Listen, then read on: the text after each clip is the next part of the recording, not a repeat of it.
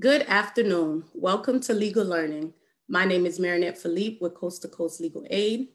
Today we'll be talking about SNAP benefits, also known as food assistance or food stamp benefits. The food assistance program helps individuals and families purchase nutritional food needed to maintain and promote good health. If your household passes the food assistance program's eligibility rules, the amount of food assistance benefit you get depends on the number of people in your household and how much money is left after certain expenses are subtracted. Now, a household is considered of people who purchase and prepare their food together, and that is considered one household. So if you purchase and prepare your food with the individuals in your house, you will be considered as one household. In order to be eligible for benefits, you will need to be able to prove your identity. You must live in the state of Florida.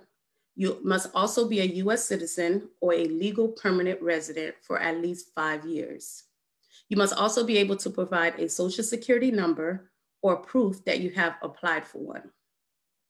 And also parents or relatives applying for food assistance benefits for dependent children who have absent parents must cooperate with the State Child Support Enforcement Office to establish paternity and obtain child support for that child.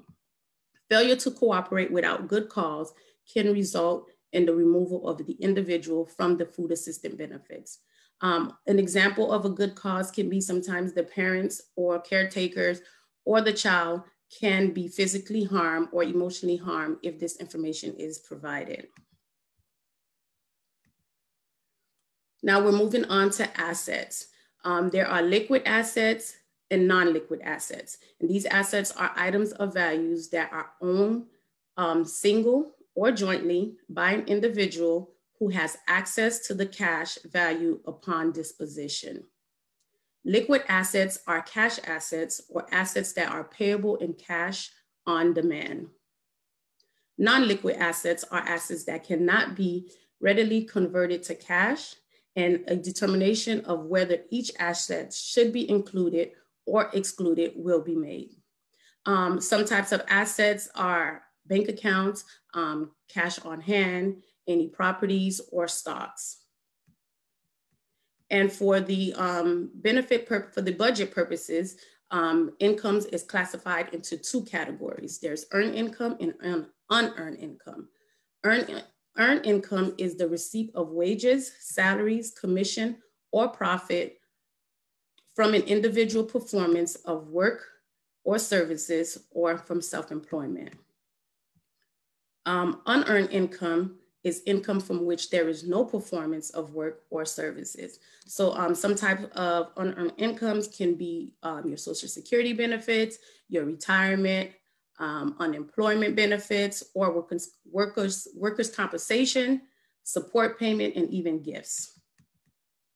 And some of the expenses that they do take in consideration is your shelter expense, which is for your rent or your mortgage, any medical expenses more than $35 for an elderly or disabled household member, and if you have childcare expenses. So if you have cost of childcare when you need to work, if you need to seek work, or if you're attending training for work.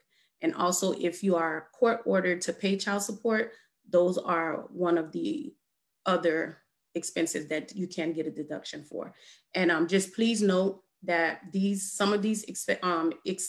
are some exceptions for these rules. Who is not eligible? Individuals convicted of drug trafficking, most students age between 18 through 49 that's enrolled in college or other institution of higher education. At least half time are not eligible for food assistance benefits. There are some exceptions also to this. If you are taking care of a dependent household member that is under the age of 6, or if you're working a minimum of 80 hours per month. And also, if you are a non-citizen without qualified status, you will not qualify for benefits.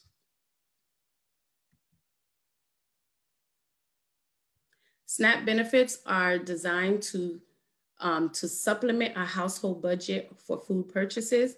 So the amount of benefits received is based on the household size and financial circumstances. So therefore, some household members may need to use some of their own cash to purchase enough food for the month, because this is a supplement. SNAP recipients are responsible for reporting changes as they occur to avoid any overpayment. You can also report your changes online at the Access Florida website, which is www.myflorida.com/accessflorida.com.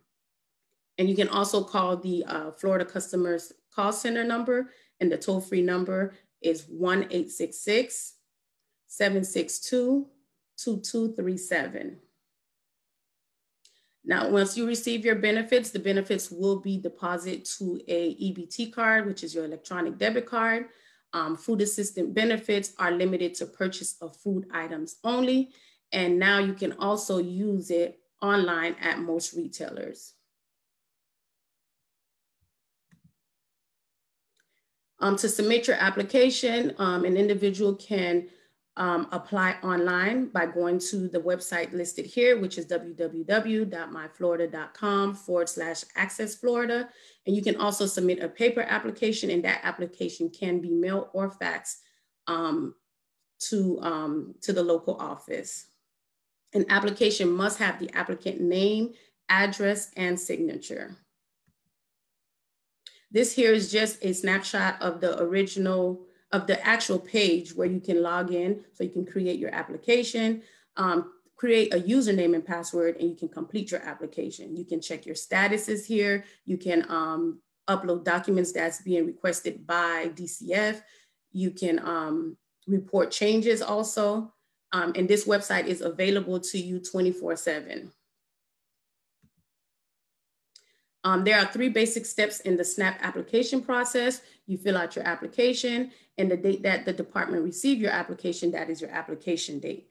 After the application is received, you may receive a notice so you can conduct the interview. During that interview, they will ask you a series of questions concerning the household circumstances that was provided on the application. If there was any discrepancy, they will address that also during the interview. And then after that, your eligibility is verified. And it takes approximately 30 days to process your application before you can start receiving benefits, but they do have expedite services that allow the initial SNAP benefits to be issued quickly within 7 days, but that is to households with little to no income. And if you do not have all the required information while you're completing your application, we still urge you to complete the application with as much information that you can, so you can submit it, because like I said before, the date of your application, the date is submitted, that is the date of the application, and that is the date that you will start receiving benefits. This here is just a general worksheet that is a part of the DCF guidelines. This income chart shows the gross and the net income limit and the benefit amount for the number of people in the household. So say you have 5 people in your household, the maximum allotment benefit will be $929 that you can receive after all the eligibility screening is completed.